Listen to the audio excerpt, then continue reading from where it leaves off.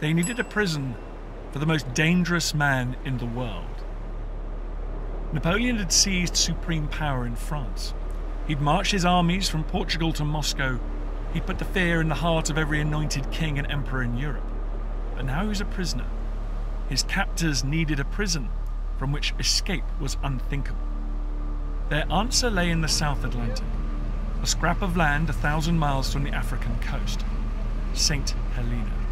Napoleon and his staff crowded onto the quarterdeck to get a glimpse of their new home. They were military men. They knew there would be no possibility of rescue, no possibility of escape. They were here for good.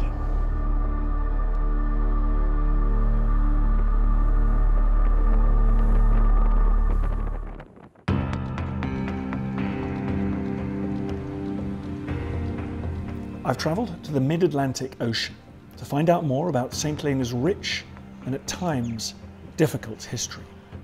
I want to know how this tiny island became another pawn in the great game of maritime supremacy, why it played such a pivotal role in the transatlantic slave trade, and to hear a story of liberated African slaves who found freedom but never their way home. But first, I want to discover more about the island's most famous former resident, Napoleon Bonaparte. He arrived in 1815 and the British took no chances with their prisoner. They even sent an entire garrison to the neighbouring Ascension Island to discourage the French from any thoughts of a rescue. When he did eventually come ashore, Napoleon demanded that it was at this time of day, it was at dusk. He didn't want the local population watching him in the full glare of daylight. He landed just over there on the eastern side of the bay. He made his way to the land. He walked up through here, entered the great bastion that guarded Jamestown from the sea, and made his way into the castle. There was a huge crowd of St. Helenians, about 400 people watching him come ashore. They were fascinated to see this man that would be the new most famous resident on the island. And for once, a witness said, there was no noise at all, no chattering, no talking, and for once you could hear the noise of the waves crashing on the beach, and that was it. They watched as Napoleon walked up through and into this main street for his first night on the island.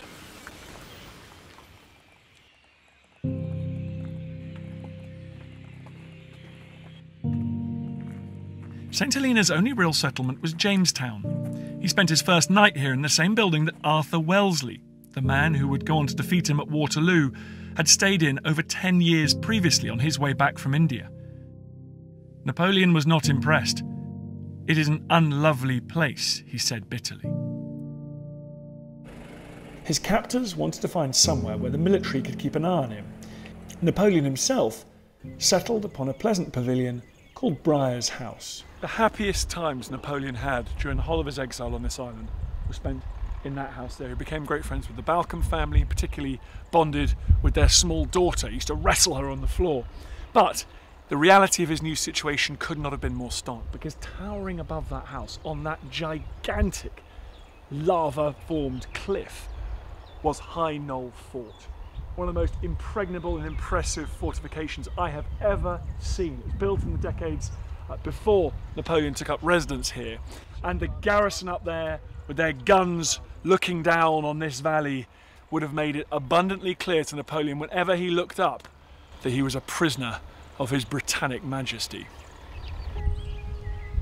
He was eventually taken inland to a more secure, but also more private and spacious house.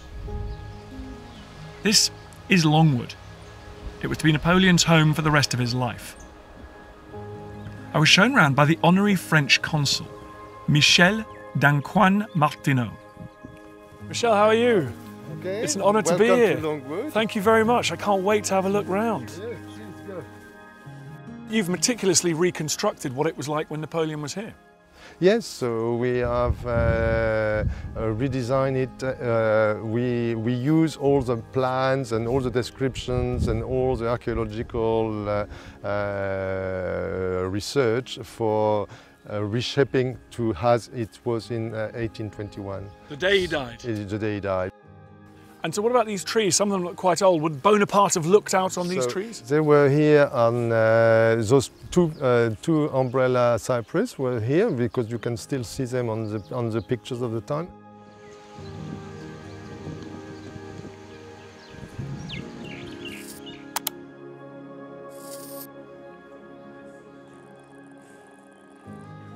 Did Napoleon live a kind of rustic life, or did he keep the etiquette of the imperial court going? So definitely Napoleon has always fighting his case of being a prisoner of state and not a prisoner of war, which was denied to him. So of course, look within his household, he put the protocol in a higher level than he ever been.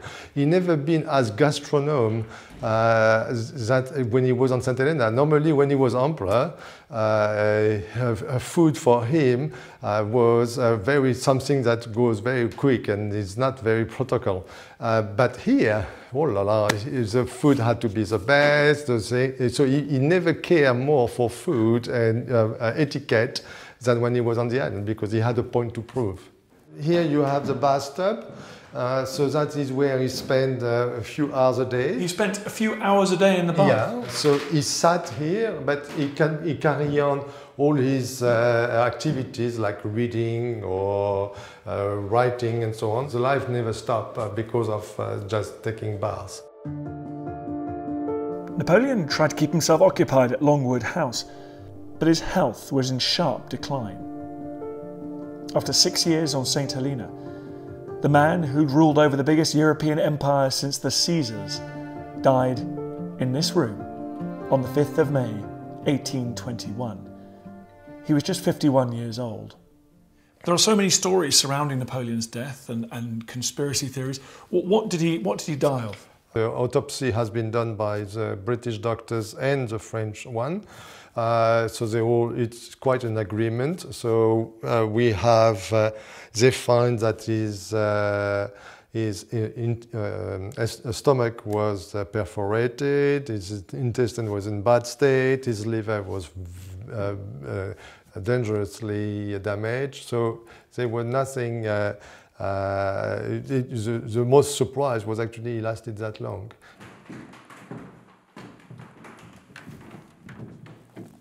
So is this where he was laid out in state? Yeah, so this room was how it used to be on the 6th of May, the following day of his death, after the autopsy had been done in the billiard room.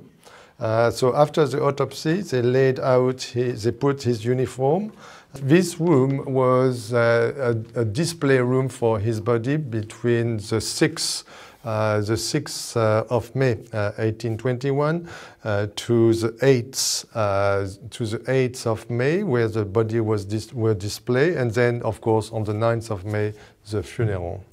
So Napoleon had access to books, to maps. He wasn't restricted by his British jailers. So officially, yes, he had to be censored of whatever he received. And then it's very important that on those days, the opposition of the Lord Liverpool Prime Minister of the time was Lord Holland. So he was on the Whig Party, and he was officially against the idea of sending Napoleon on St. Helena. Because he's more, you'd say now, liberal or progressive. Yes, yeah. Progressive, and he was also, so he was totally following the idea of Napoleon being a prisoner of state. So then, of course, his wife, Lady Holland, kept sending Napoleon's books. And of course, you don't open, you will not deny that right to the opposition leader. So then Napoleon received a lot of books, and but from the British people, but through the opposition. So, and then he put everything into perspective. That's actually the jailer were British, but the best supporter were British.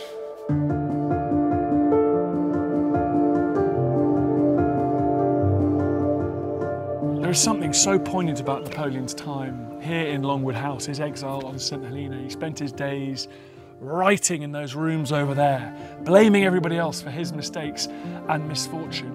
And when he wasn't doing that, he busied himself around this garden, making the improvements that we can see today.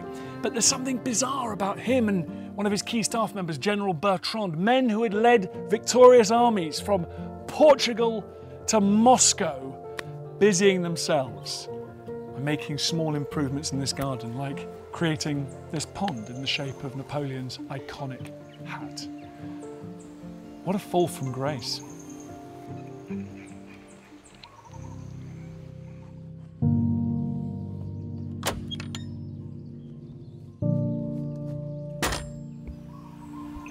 Napoleon was buried here in a site chosen by himself.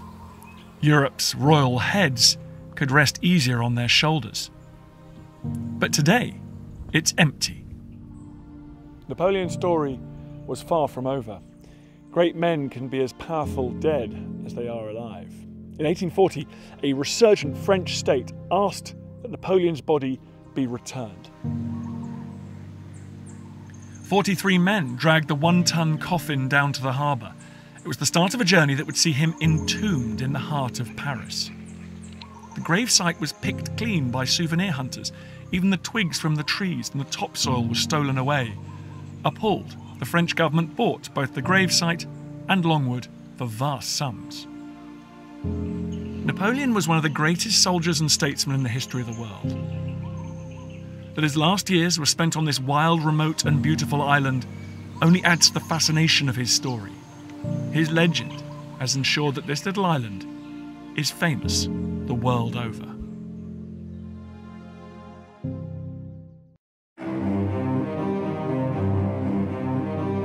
St. Helena's military and strategic importance predates Napoleon's arrival on the island by over 300 years.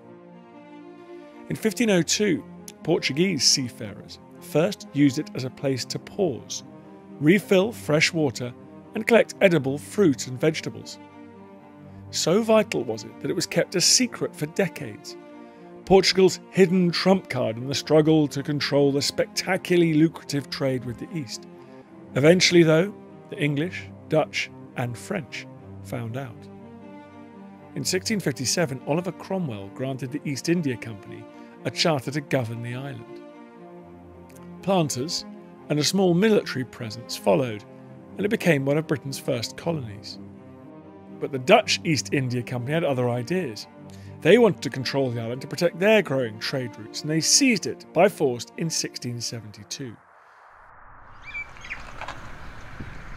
The British struck back a year later. They sent reinforcements and reclaimed the island. The British had learned their lesson. They now knew that if they wanted to keep St. Helena, they would have to protect it.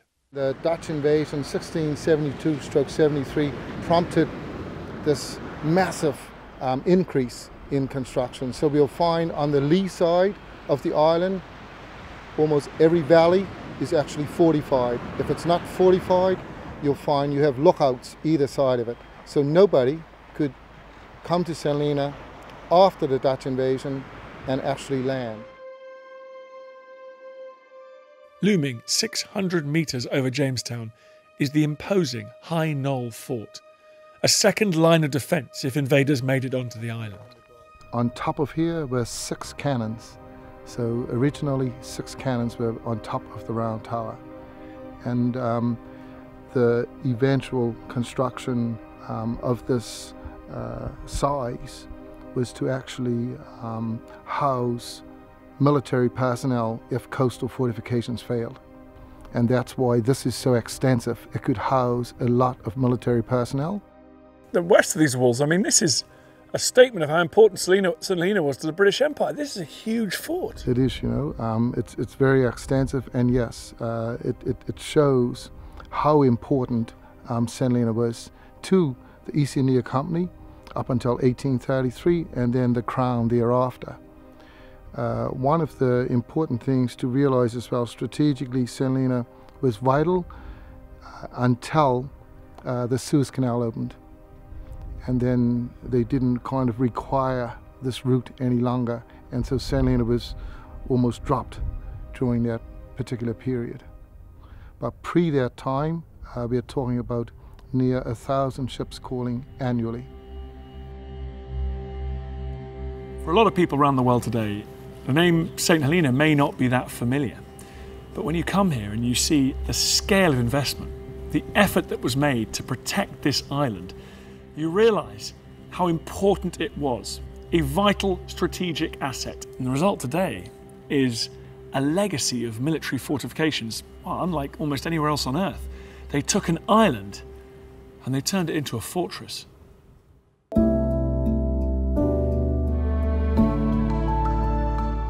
The East India Company turned the island's natural defences to its advantage. But there's one piece of military engineering stretching up from Jamestown that caught my attention. I wanted to see it for myself, but there was a catch. Jamestown, the principal settlement of St. Helena, is nestled in this canyon between two mighty cliffs on either side. And on top of that cliff is Ladder Hill Fort, an imposing defensive structure. It had to be reached by a rope ladder until, in 1820, an enterprising British engineer dragged St. Helena into the railway age by building a funicular right to the top. A wagon drawn by donkeys moving around a capstan way up there. Today it's been replaced by these stairs. It's known as Jacob's Ladder, and every saint and every visitor has to take the Jacob's Ladder Challenge. The record is just over 5 minutes. I'm going in.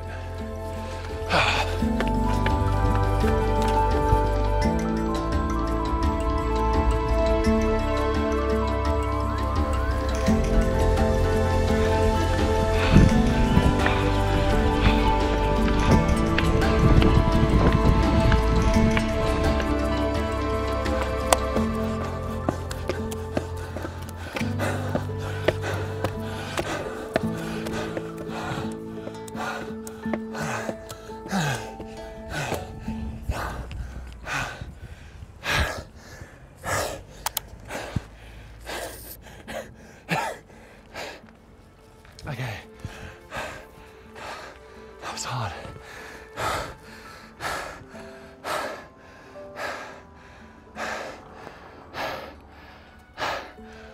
Over 8 minutes.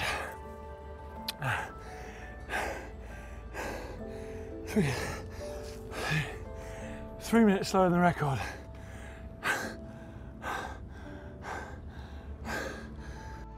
Apparently 8 minutes isn't too bad, but let me tell you, I declined the offer of improving my time.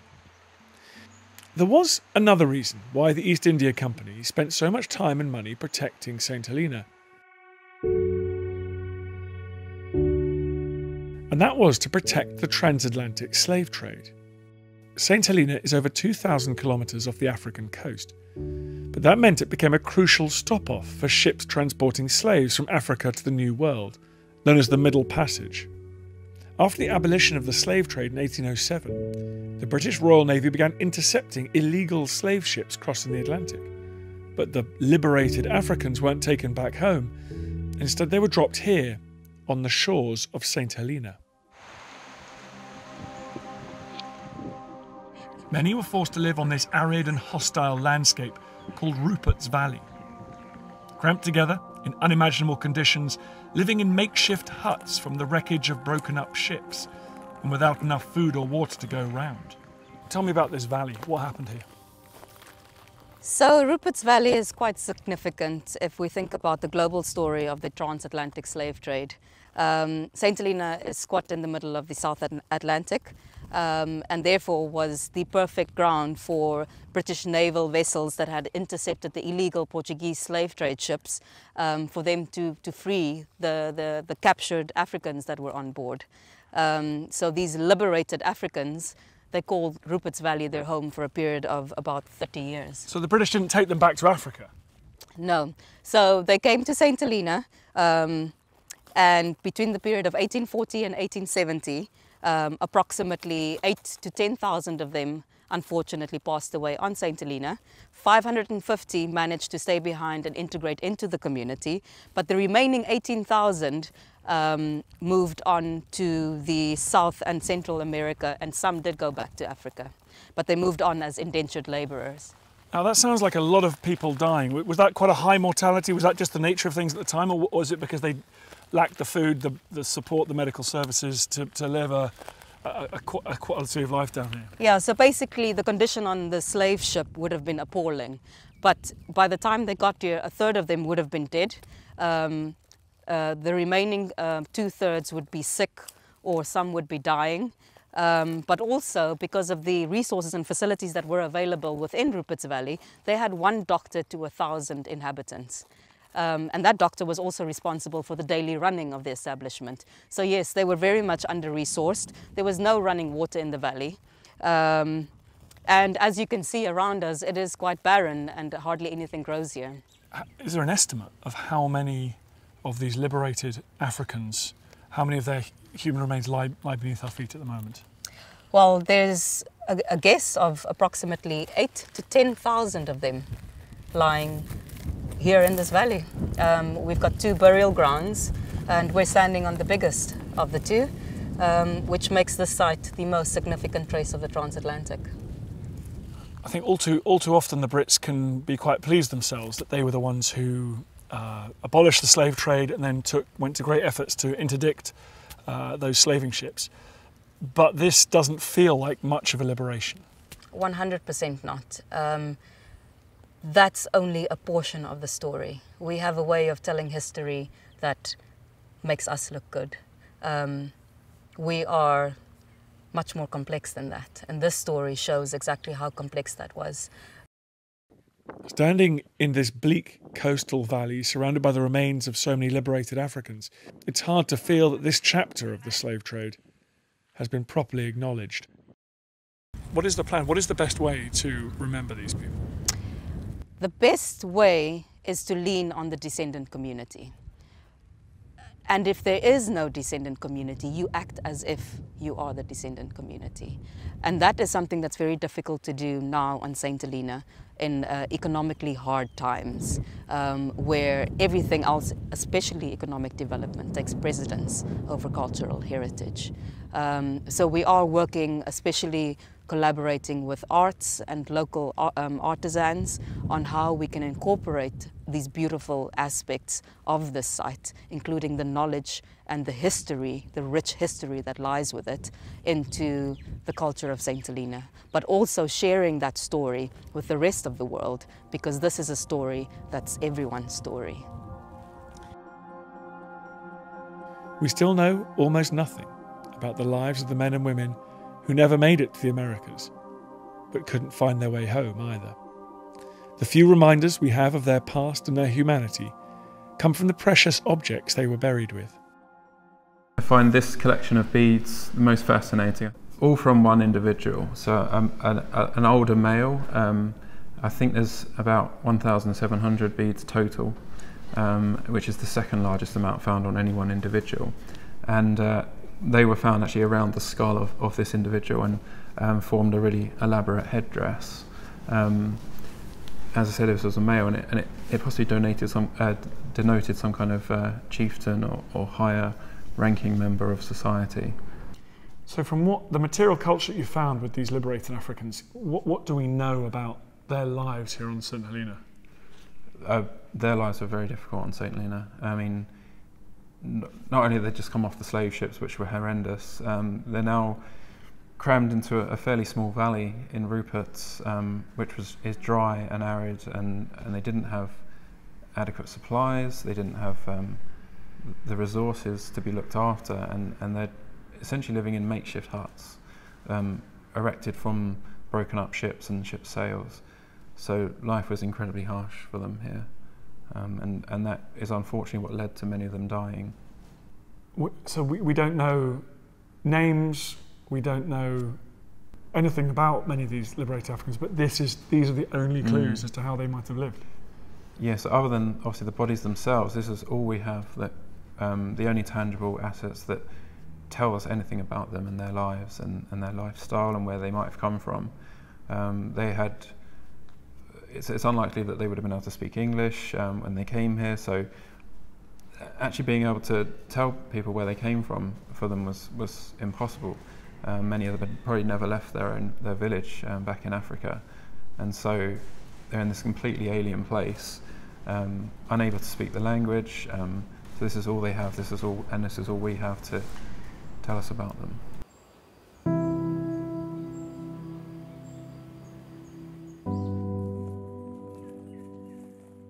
St. Helena has also proved useful for safeguarding some of the British Empire's most implacable enemies.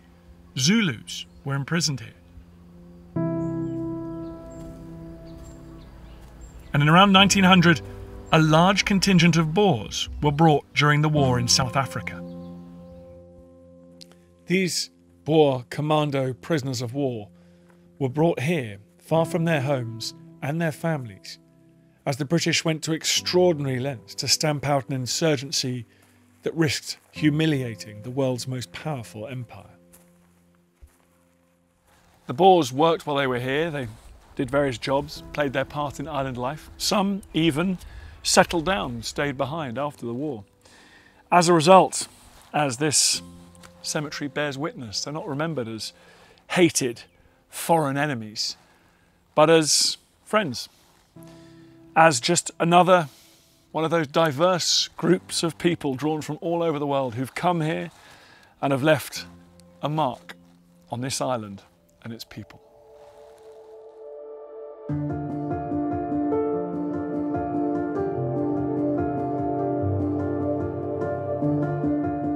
St. Helena's human history is short, but varied and complex.